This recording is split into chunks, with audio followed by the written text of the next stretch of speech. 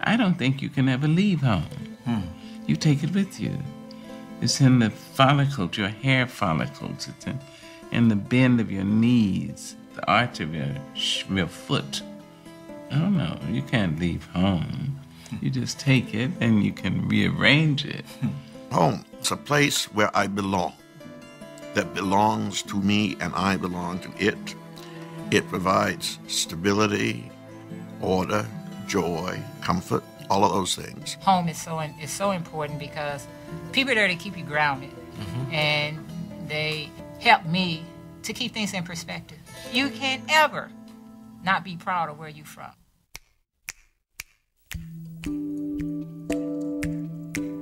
For most African Americans, at the turn of the century, home was still the South. That was the geographical legacy of slavery.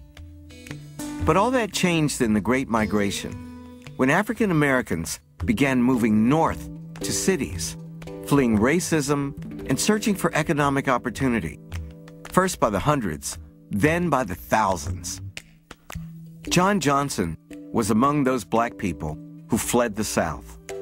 In 1933, when he was only 15 years old, he left Arkansas and moved north to Chicago. Less than a decade later, he founded the Johnson Publishing Company, creating Ebony Magazine, Jet Magazine, and other magazines that now reach millions of readers. Mr. Johnson passed away in 2005, but his daughter, Linda Johnson Rice, might be his greatest legacy. Linda is the CEO of Johnson Publications today. Linda, thank you so much for agreeing to be in the series. Are you kidding me? Thank you. I loved your father, and your father was one of my heroes. Fantastic man. He left his hometown in 1933, and he didn't return for 53 years. Correct.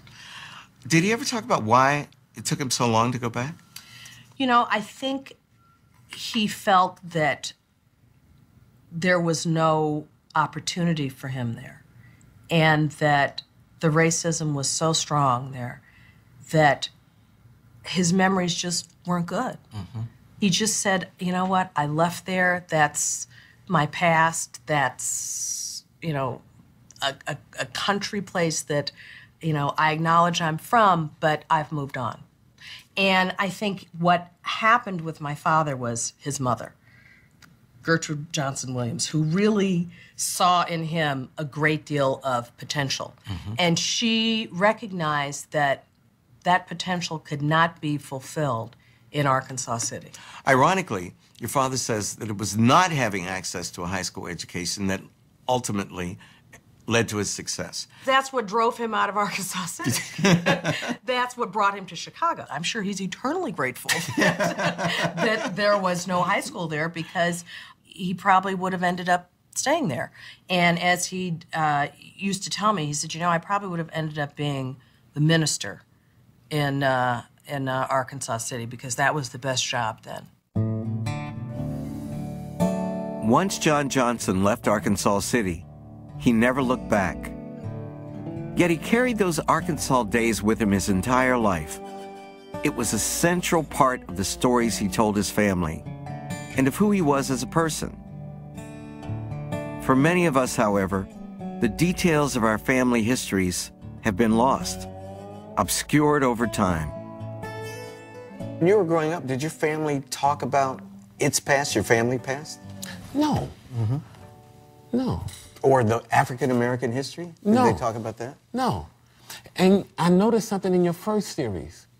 You pointed that out with some of the people that you talked about. Right. That their parents, like my parents, they really didn't talk about it. But why do you think that's true, Tom? I don't know. You're the historian. Why are our parents like that? Is it that they were ashamed and they didn't want to think about, you know, where they came from? Tom Joyner is a superstar in the world of radio. He reaches an audience of 8 million listeners each day from his studio in Dallas, Texas. Tom's family has deep roots in Alabama, where his family faced many obstacles, especially attempting to get an education. Slavery had deprived our people of this basic right, but opportunities in Alabama remained severely limited. Around the First World War, for every dollar spent on a white child, every $1 spent on a white child, 2 cents was spent on a black child.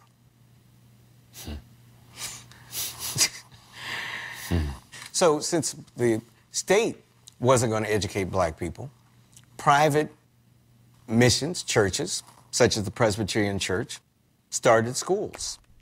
The Presbyterian Church established mission schools all through the South to help bridge this gap, including several schools in Wilcox County, Alabama, in the 1880s.